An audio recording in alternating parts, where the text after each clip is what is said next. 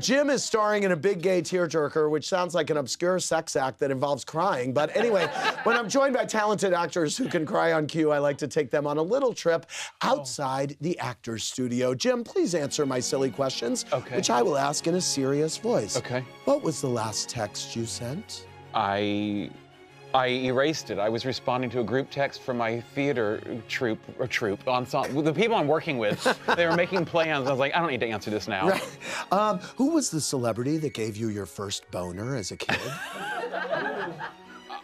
Look, the best guess I could probably give you was I did think Kirk Cameron was awfully cute when I watched Growing Pains, so maybe things arose then. What is the worst job you ever had? I didn't have a job that I hated, but I was a very bad bank teller. Were you a bank teller? Yeah. Wow. I was very friendly. What was your first concert?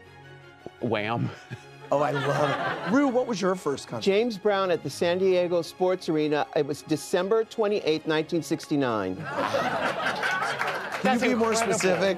What actor was the most intimidating to ever work with?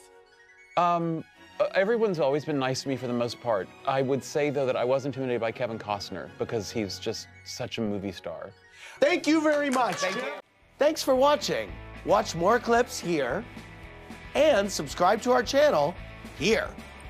See ya.